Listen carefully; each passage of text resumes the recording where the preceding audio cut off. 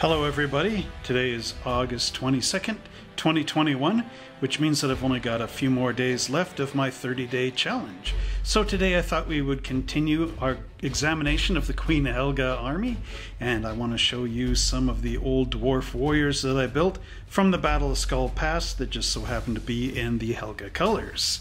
So without further ado, let's go down and check them out.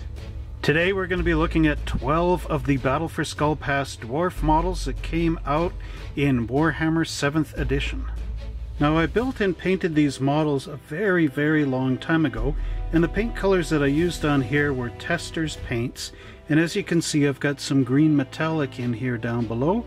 The yellow color is zinc oxide, and then I've got some Tester's flat green on the crosses in here on their sleeves. Now I had these models long before I had Queen Helga, and when Queen Helga came around I did paint her green, and these guys just sort of tied into that whole army scheme, so I've been using them as warriors for Queen Helga ever since. One thing I do like about these models is the excellent chainmail that Games Workshop has put into the backs of them, which ended up painting really nicely, and I do believe I did use a dry brush technique in here just to highlight them all up. Here we have the command crew with our unit champion, our standard bearer or icon bearer, and our musician. And these are all one-piece models, which means that they're molded as one solid unit, and then they slot into these square bases.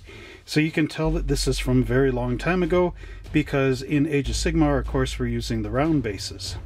Here's our command crew again, and as you can see they have the hammer and the anvil pattern on their shields, which is quite different from the flying hammer that I've given the other 40 block of Queen Helgar warriors. And from the back you can see the excellent leather pouches and leather gloves that I've painted onto these guys, just to make them look quite unique. One thing that is interesting about these one pose models is they actually gave you 3 different styles. So here we have the helmet with the long horns on it, the helmet with no horns, and the helmet with the short horns. And each of them again is carrying that shield with the hammer striking the anvil and the sparks shooting out.